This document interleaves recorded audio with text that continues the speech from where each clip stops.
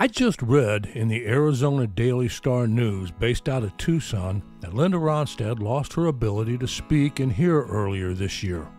Now, many years ago, Linda knew something wasn't right with her voice. Back in 2000, she started noticing her voice would clamp up, as she called it. She would tough it out 10 more years trying to work around her voice issues, but finally around 2011, she would announce her retirement from performing and recording. "I'm 100% retired and I'm not going to do anything anymore," she told the Arizona Daily Star. "I'm at the ripe old age of getting to be 65, and I find that I don't have the power that I had, and that's not worth inviting people to spend their money." After retiring from music, Linda accepted an offer from Simon & Schuster to write her memoirs, and she set herself to the task typing out her life story, even as her fingers refused to fully cooperate. The shaking hands caught a friend's attention, and after talking with her, Ronstadt finally agreed to see a neurologist. In December 2012, as she was finishing her book, Linda received the heartbreaking news she had Parkinson's disease, which ended up being re-diagnosed in 2019, and that she actually had a Parkinson's disease-like disorder called progressive supranuclear palsy, an incurable degenerative disease. Now, here in 2024, we learned that Linda had lost her capacity to speak and hear after a second bout of COVID. With help from therapy, she has regained her speech, she told a close friend, but did not elaborate to what extent.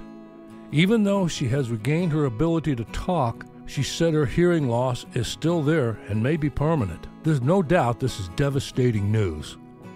I've never heard of losing your speech as a side effect of COVID. I do remember Paul Simon said he's unlikely to perform live again due to a sudden hearing loss, which has been linked to irreversible hearing loss in some patients who's had COVID. But this is something new on me. I've never heard of speech loss. Maybe I just wasn't listening to the right source? Has anyone else ever heard of this as a side effect? Either way, I was saddened to hear this. I've been a big fan of Linda Ronstadt since the beginning. You know, Linda recorded her first album 58 years ago in 1966, after her band, the Stone Ponies, were signed to a recording contract by Capitol Records. And she might have been recorded even earlier than that if she had wanted, as there were others interested, but only in her as a solo artist, and Linda flatly refused to do that. It wasn't until they met Nick Vinay at Capitol who told the execs there that Linda wasn't quite ready to do solo, and recording the Stone Ponies as a band would be the more better idea. A quick side note about Nick Vinay, he was also the guy who signed the new and unheard of band they named the Beach Boys after hearing their demo of Surfin' Safari. Back to Linda. Starting out, Linda had the look. She would do a lot of club dates in and around Los Angeles area, coming out barefoot and in a miniskirt. There's no doubt she caught people's eye. But she was a lot more than that. She had the voice to back up her looks. I've heard her voice compared to Elvis Presley's for reasons that Elvis could sing such a wide variety of music. And I tend to agree with that, and in my opinion, Linda's voice was more versatile than Elvis. You would be hard-pressed, even today, to find a female voice that could cover as many different styles of music as Linda Ronstadt. I was happy to hear she regained her ability to speak and is at least able to carry on a conversation again.